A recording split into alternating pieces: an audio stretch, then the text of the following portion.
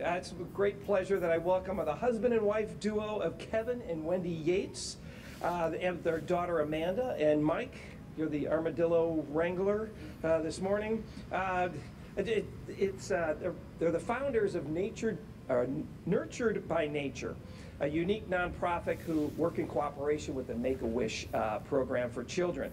So I want to say thank you very much for driving all the way down from Palmo Valley and Valley Center area and bringing our special guest today, which they're going to introduce in a few minutes. And what is this? That is capybara, world's largest rodent, but a small version of one. Oh, all right.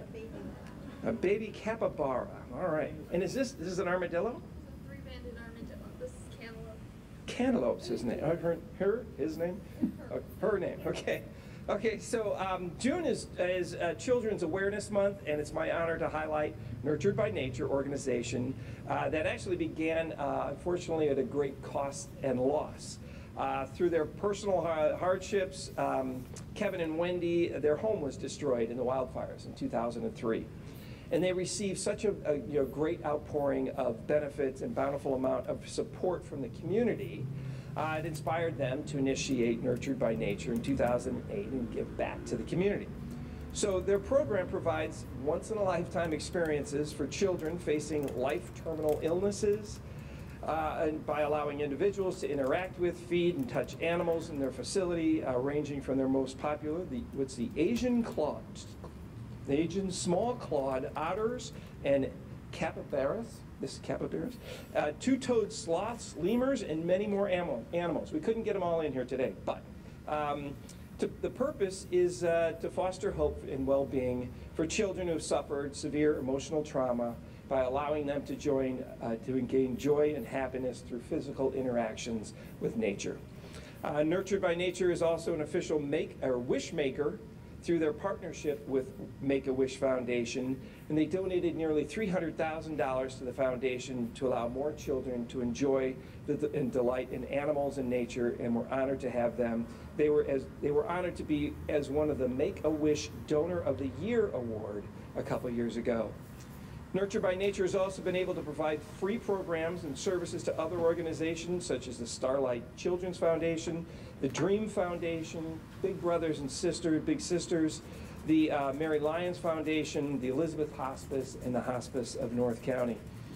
Also, this outstanding organization, Nurtured by Nature, collaborates and promotes conservation across the world, including working with the International Otter Survival Fund, the International Union for Conservation of Nature, the Sloth, Anteater, and Armadillo Specialist Group.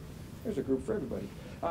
EcoLife, and many other organizations. But altogether, Nurtured by Nature has been an exceptional organization, and they've been committed to fostering a loving bond between animals and people, and bringing the public face-to-face with unique animals in a safe and controlled environments, and take on the responsibility to ensure the preservation and protection of some of our planet's and environment and animals.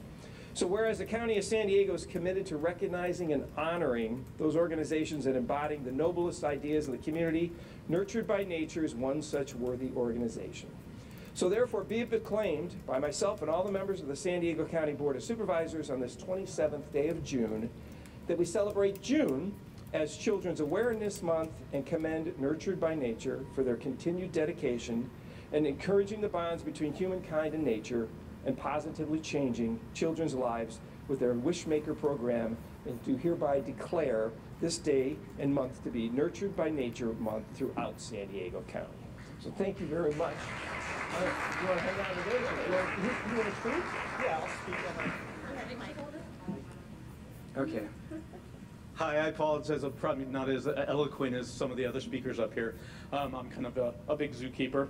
But basically, the beginnings of us started with me as a child, and I wanted to really thank my parents because I have ADHD, and my parents used animals as a way for therapy and to inspire me to get good grades and to make it through school and to deal with some of the challenges. So actually I was blessed with ADHD, and I was cursed with it. It's a blessing and a curse.